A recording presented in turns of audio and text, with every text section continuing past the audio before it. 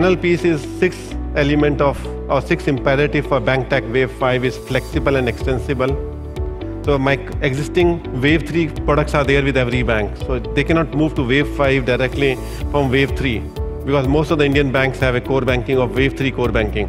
They are sitting with Wave 3 core banking. They have to move to Wave 5. It's not an overnight journey. They need to extend their current Wave 3 products to Wave 5 journey, and it's a journey which is there. So how do you make it, how do you create a flexibility, and how do you create the extensibility of those platforms?